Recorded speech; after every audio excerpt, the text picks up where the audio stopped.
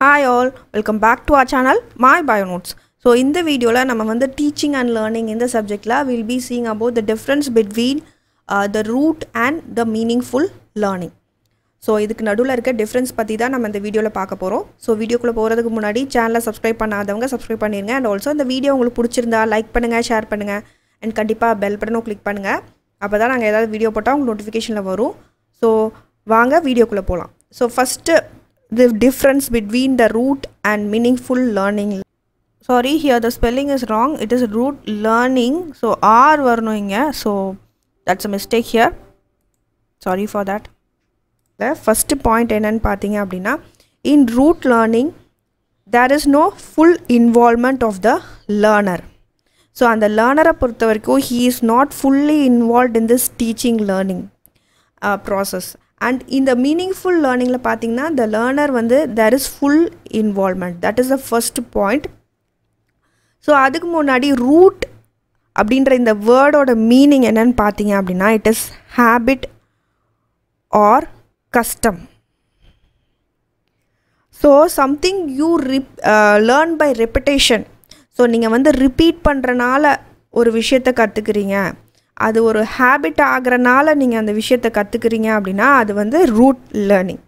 Example of root learning சொல்லணும் அப்படின்னு பார்த்தீங்க அப்படின்னா நீங்கள் ஆல்ஃபபெட்ஸ் வந்து ரூட் லேர்னிங் மூலமாக தான் கற்றுக்குறீங்க இல்லையா, ஆல்ஃபபெட்ஸு நம்பர்ஸு. ஸோ அதில் எந்த ஒரு அர்த்தமும் உங்களுக்கு அப்போ வந்து புரியாது. ஜஸ்ட்டு வந்து ஆல்ஃபபெட்ஸ் நீங்கள் வந்து ஒரு ரிப்பீட் பண்ணுறனால தான் அந்த லேர்னர் இல்லை அந்த குழந்தை கற்றுக்குது.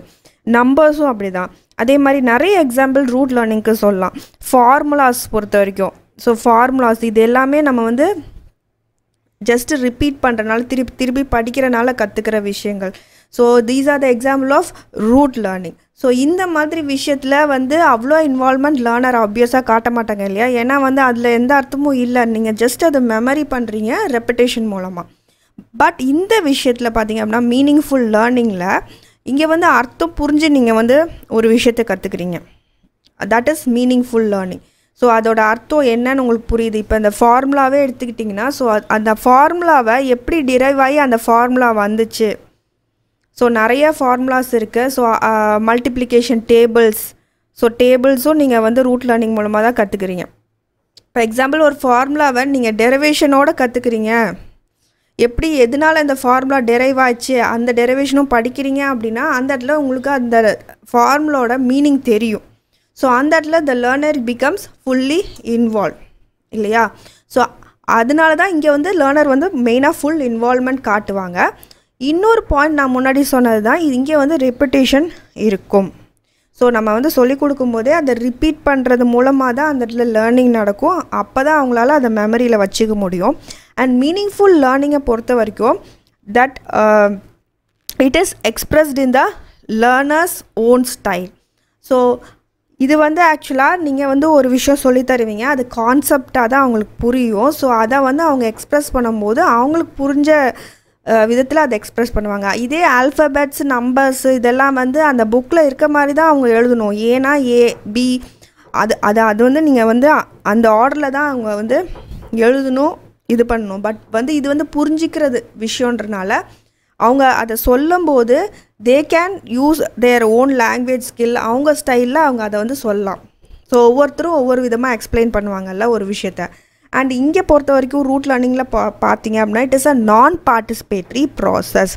ஸோ ஹியர் இங்கே நான் முன்னாடி சொன்ன மாதிரி there is no full involvement of the learner. So participation இருக்காது லேர்னர் சைடை பொறுத்த வரைக்கும். அண்ட் மீனிங்ஃபுல் லேர்னிங்கை பொறுத்த வரைக்கும் it takes place with the full participation. That is one point. So it is already mentioned there. And also it is recalled as fragments. Which one? The root learning, no, it is recalled as fragmented pieces. So in the A B C D கத்துக்கிறதோ இல்லை நீங்கள் tables படிக்கிறதோ they are recall பண்ணும்போது மெமரியில இருந்து ஒரு fragmented pieces தான் you will recall it. So here it is expressed in letter and spirit. So the meaningful learning. And coming to the root learning, the learning interest வந்து it decreases. So ஒரு ஃபார்முலாவையோ டேபிள்லையோ ஒரு குழந்தை நீங்கள் படிக்க சொன்னீங்கன்னா அவ்வளோ interest காட்ட மாட்டாங்க. பட் இந்த meaningful லேர்னிங்கில் they show more interest. they become more enthusiastic to learn this type of learning வந்து மோஸ்ட்லி எல்லா சில்ட்ரனும் ப்ரிஃபர் பண்ணுவாங்க. பிகாஸ் அதில் வந்து நீங்கள் நல்லா புரியுது உங்களுக்கு. ஸோ நிறைய கான்செப்ட்ஸ் அவங்க படிக்கிறனால it gives them more interest. Here சோலி நீங்கள் வந்து டீச்சரை தான் டிபெண்ட் பண்ணியிருக்கணும். ரூட் லேர்னிங்கை பொறுத்த வரைக்கும் அவங்க ரிப்பீட் பண்ண குழந்தைங்க படிப்பாங்க இன் ரூட் லேர்னிங்கில். ஸோ லேர்னர் வந்து fully depend on teacher. But here there is independence of the learner and the output is less than the input. So நீங்கள் வந்து அவுட்புட் வந்து கம்மியாக தான் வரும். ஸோ நீங்கள் எடுத்தோடனே வந்து ஒரு ஆல்ஃபபெட்டையோ ஒரு நம்பர்ஸையோ படிக்க வைக்க முடியாது. ஹேபிட்டை மாற்றினா மட்டும்தான் அது வந்து அவங்களுக்கு தரவாகும்.